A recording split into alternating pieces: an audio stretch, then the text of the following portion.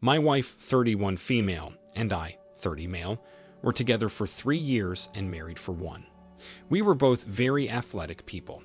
We actually met in a gym and started flirting immediately. It was so easy to be around her and talk. I never talked so much before I met her. We became best friends and lovers. When we got married, our parents were just as excited as us. My parents paid for most of our wedding and helped us purchase furniture and things to start off. A new gym opened by our house, so we got memberships right away. I was really optimistic and hopeful at this point in my life. I really had no idea how challenging marriage could be. After just 1 year of marriage, it was like the infatuation wore off and we started to get irritated with each other. She felt like I wasn't opening up or communicating enough, but sometimes I just wasn't in the mood to talk. Nothing was bothering me, I just didn't have anything to say. We got through this once by talking things out, acknowledging our differences, and promising to focus more on each other's needs instead of our own. Then my wife suddenly started having her gym trainer over to our house twice a week. Her reasoning was that she'd hit a plateau, and bringing the trainer to her would help her to reach her new goals. Well, I wasn't born yesterday. We didn't have weights or machines in our house. I knew our relationship was getting older and my wife was naturally a very flirty woman. I didn't want to be overly controlling and tell her I didn't want him in our house. I just wanted to see what she'd do with this freedom and trust. We had a hired security guard at our home, so I didn't feel overly anxious when I had to go to work. After the second week she had her trainer at the house, I arrived home and asked him if my wife was behaving.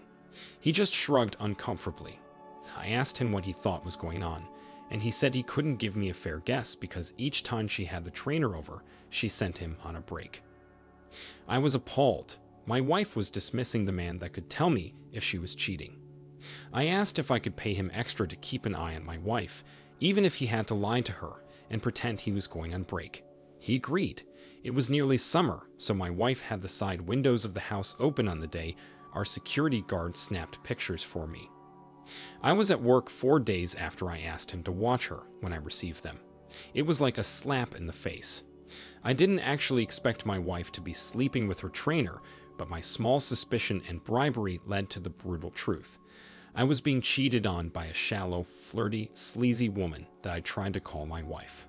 I trusted her and gave her everything I could offer, but it wasn't enough for her to try and live an honorable life with me as her husband. All these thoughts and more rushed through my head as I printed the picture evidence and drove home from work. I thanked the security guard with a wave the moment before I unlocked and shoved the door open. They must have heard the door unlocking because they quickly got into positions that looked like training. With trembling hands and a faltering voice, I showed them the printed pictures of what they just did minutes earlier. The trainer's face turned ghostly white. He didn't want me to kill him, so ran out instantly and sped away in his car. My wife dropped to her knees. She said this was the first and only major mistake she'd ever made in her life.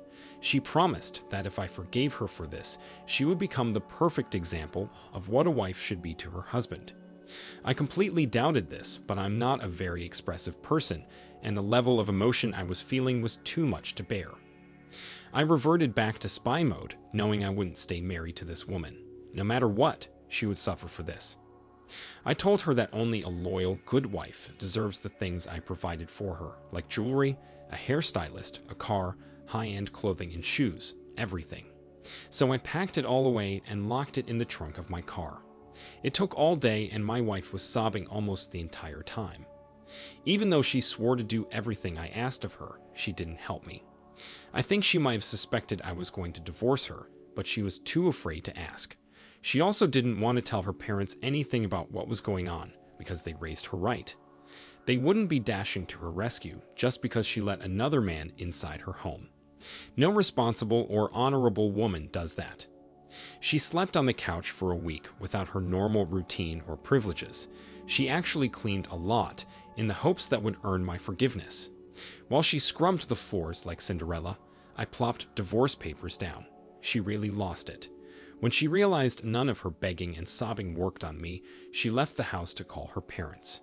They came and got her, but only long enough to lecture her, buy her some Walmart clothes, and bring her back to my house. It was humorous and frustrating at the same time. Eventually, the divorce was done. Through the process, she was sleeping on the couch of our home until she was ordered to leave. She tried asking if she was entitled to half of my business, and the judge laughed at her. He shook his head and told her she had a lot of growing up to do, that she lost a great man and provider because of her actions. She didn't even have enough patience in our marriage to ensure she was entitled to half my business upon divorce. She made it clear that she wasn't very bright, and she only thought about herself. OP, I am so sorry your wife went behind your back to sleep with her trainer. She brought him to your house while you worked for no reason other than to start an affair. A mature woman would never flirt or put herself in a situation to be alone with another man. Marriage has enough drama and tribulations without unnecessary temptation. Two people with individual minds must be willing to be honest and do everything in their power to have empathy and consideration for the person they married. It's lucky you had a security guard to clue you in on what was happening sooner rather than later. Your wife didn't deserve the life of security and love you had in store for her, and thankfully you weren't married long enough for her to get any part of what you worked so hard for. Thank you for sharing your story. I wish you all the best. Now let's get into our second story for today. My wife and I were married for a long time. She was never very fond of fishing. My father raised me with a fishing rod in hand, by the water or on a boat, so she went along with me sometimes, but for the most part she didn't want me to go. After years of marriage, we learned about compromising, so we let the other person come and go as they pleased as long as we kept each other in the loop. My wife would often go visit her mother or siblings. I would go fishing. I met a man at the lake who also liked to fish. He was great at it and always came well prepared, with drinks he was willing to share. Sometimes his wife came along with him, and she wasn't bad either. I'll refer to them as Mr. and Mrs. Fisherman. When I told my wife I met a fisherman friend that brought his wife with him sometimes, she was instantly jealous and worried that I had flirted with Mrs. or liked her. I was too mature to feed into this, so I just laughed and told my wife I thought she was cute for being possessive of me. I had no idea she was about to ruin my life. She wanted to start tagging along on my fishing trips so she could get to know the people I hung out with. I think the four of us went on about 6 fishing trips together. In between those were times where I went alone or just me and Mr. Fisherman would go. On a night when I fished alone, I got a text from Mrs. Fisherman. She asked me if I was with her husband because he told her his plans were to go fishing with me. I told her no, I wasn't, which was decidedly out of character for him. He was usually very true to his word. I waited another hour and 15 minutes before packing up and going home. I was surprised my wife wasn't there. I called her several times with no answer. She returned home after 20 minutes, breathless. She said she didn't expect me back so soon and that she'd gone to a Zumba class. This was pretty hard to believe. My wife did Zumba occasionally, but the class never went this late, and it was far enough of a drive that she should have caught her breath by now. I wasn't sure how to approach her about it. We'd been married for 48 years, so the fact that I was suspicious of her was devastating. I just asked her if she knew where Mr. Fisherman was. As soon as I asked, I felt my phone vibrate with a text. My wife's heart was pounding, but she tried to be as normal as possible as she told me she hadn't seen him. She couldn't look me in the eye. I went upstairs to take a shower and found Mr. Fisherman's hat. Puzzled and growing concerned, I could only think the worst. I pulled out my phone and saw the text from Mrs. Fisherman. She said Mr. Fisherman just got home and he was acting weird. He said he lost his hat at the lake with me, but she already knew I didn't see him that evening. I sent her a picture of his hat laying on the floor of my bedroom. It was easy to see the bed was made in a hurry. We were disturbed at this point, figuring they must have slept with each other secretly. It was slightly easier to go through this with someone that was experiencing the same betrayal. They'd been married 43 years. I wouldn't wish this on anyone, but surround yourself with people. Talk to people about what you're going through, because I never expected to lose the love of my life to something so needless and avoidable. After we grieved a little, we decided the next logical step would be to catch them in the act, and since we were certain they were seeing each other behind our backs, we went ahead and prepared divorce papers. I was at work 3 days later with divorce papers ready when Mrs. Fisherman texted me saying Mr. Fisherman said he was going fishing, but she didn't believe him. A follow-up text said she went to the lake shortly after he left, and he was nowhere in sight. We met outside my house and quietly unlocked the door. We heard noises upstairs, so we ran up with racing hearts and found them having sex. I had to look away while they freaked out and ended the session, frantically starting to dress. My wife was already crying. AP just kept saying Mrs. Fisherman's name, staring at her as he dressed, like if he looked away she'd disappear. They were both realizing how bad they messed up. They were just caught betraying us, the two people who loved and supported them for most of our lives. This level of betrayal and the feeling you get is indescribable. I had no idea how to behave. I was embarrassed, so I just threw the divorce papers at my wife's feet and left. Mrs. Fisherman ran out of the house with her cheating husband, AP, following close behind.